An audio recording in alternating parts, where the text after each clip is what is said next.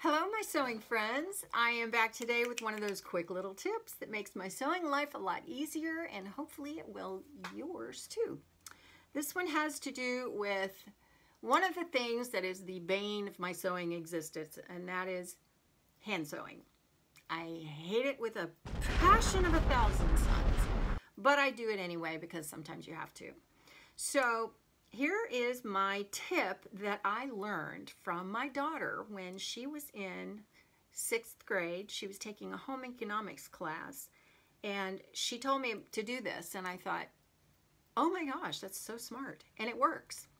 Okay, thread is made up of fibers that are twisted together, and so when you cut your thread and you cut it blunt like that, you're cutting it so that the fibers all end in an even space. Well, when you go to put those through your needle, often the fibers will catch on the eye of the needle and they won't push through.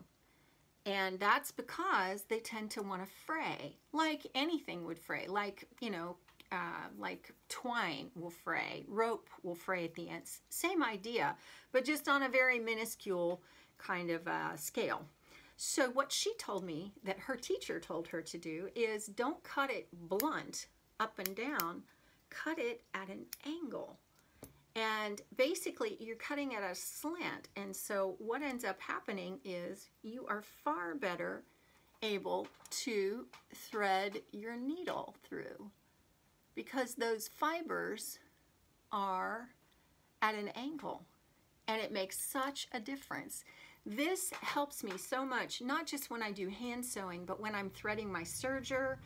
Anytime I have to thread anything through an eye, I always now cut my thread at an angle.